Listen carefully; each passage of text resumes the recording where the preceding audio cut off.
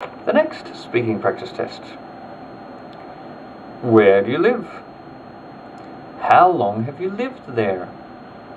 How has your neighbourhood changed in recent years?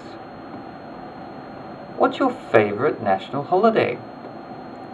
How do you celebrate it? Why do you like celebrating it?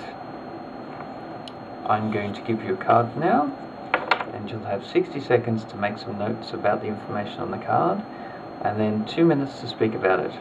As this is a YouTube video, pause the video, speak for 2 minutes, then come back to continue the questions. What's the biggest national holiday in your country? How important is this date to the local community? Do you think these dates should be celebrated? Why or why not? How would you like to be remembered by future generations?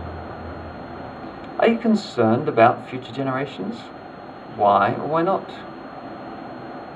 What could you do to help your local community?